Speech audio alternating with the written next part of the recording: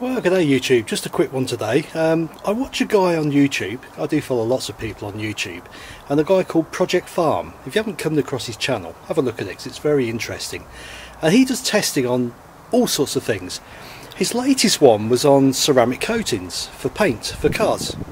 And he did a lot of testing between the cheapest ones and mid-range, most expensive, and basically came up with this one as being one of the best for the price.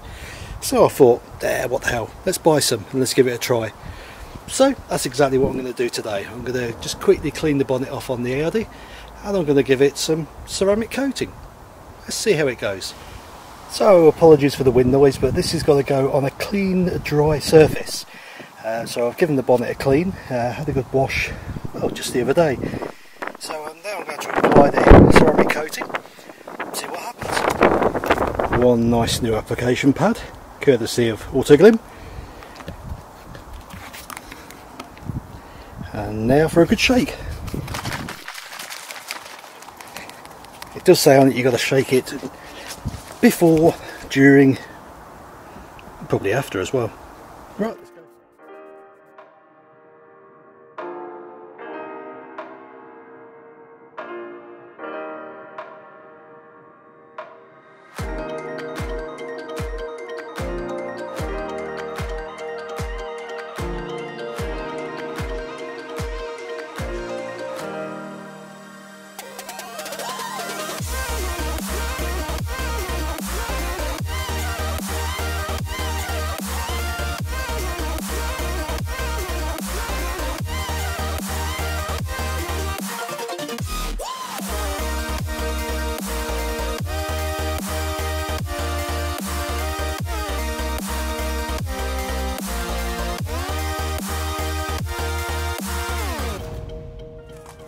So it's had a little bit of time to dry. Let's buff it off.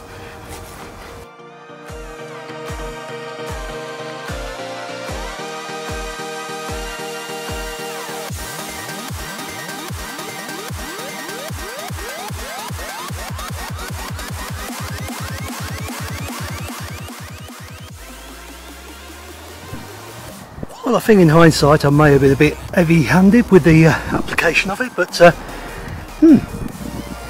it's certainly got a shine.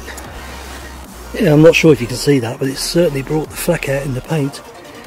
Okay, the paint is phantom black, but it's got pretty colours in it. It's brought that out really well.